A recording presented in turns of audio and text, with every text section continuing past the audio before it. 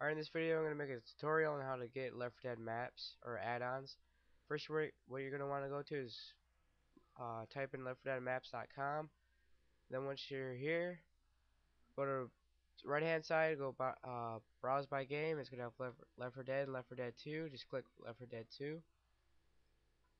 You can also click Left 4 Dead if you just have regular Left 4 Dead 1.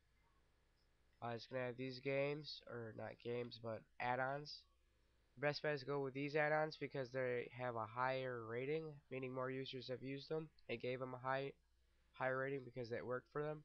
You could also use these ones down here, but your best bet is with these ones. This one has a 93. I'm just gonna use it. It's called Death Aboard 2. Just click it, and then you're gonna want to click download. It's gonna have premium and download. I don't know what premium does. I just use download. Click download, and you're just gonna want to wait 10 seconds.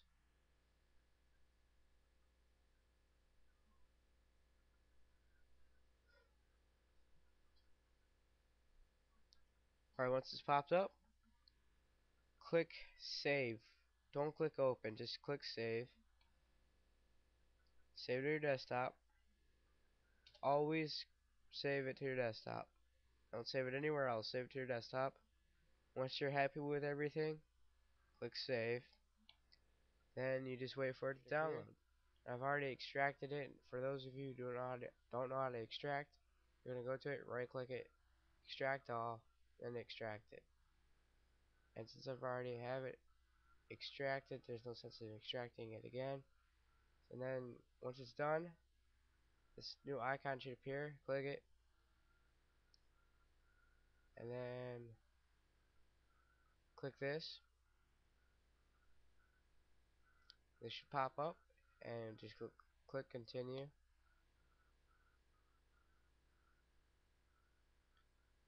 And then you're just gonna wait for something to pop up. It should say something about the map being installed. Coming up any second.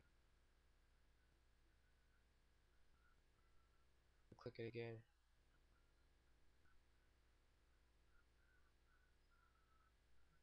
Yeah, see, it was successfully installed. See the Dead Echo? I changed it from Death Abroad. Since I already had it installed, I just did Dead Echo. I didn't know I had Death Abroad or Aboard 2 installed. I guess I already did, so I just did that Dead Echo. And this source engine add-on should pop up saying Dead Echo or whatever map you installed was successfully installed. You just click OK. Go to Steam. Go to Left 4 Dead 2 and just click play. And if you don't know what to do from there, then just